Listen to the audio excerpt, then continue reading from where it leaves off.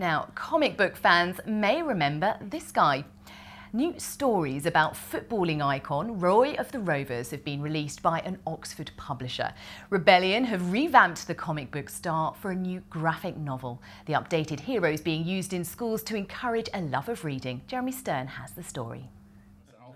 If you're looking for a footballer to win you a match, Roy Race is your man. He first appeared in Tiger in 1954 before earning his own top billing. Superfan Mark Towers has collected thousands of Roy of the Rovers comics.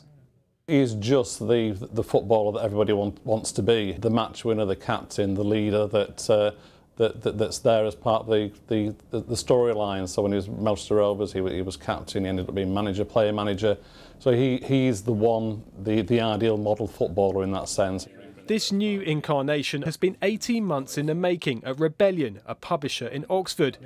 It's trying to have the characters that speak in a way which sort of, people will recognise hopefully today for a 2018 audience. It kind of helps that I've got a 12-year-old at home, I guess. I can earwig on him and sort of steal some of the things he says.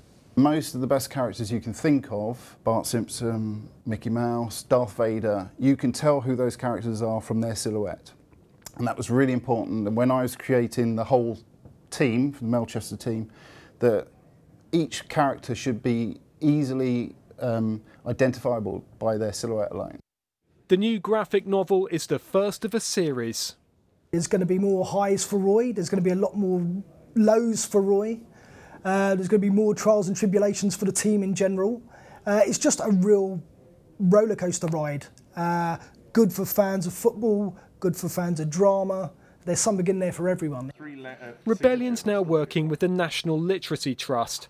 Books have been given to thousands of children to improve their reading and introduce them to their new hero. Jeremy Stern, BBC South Today.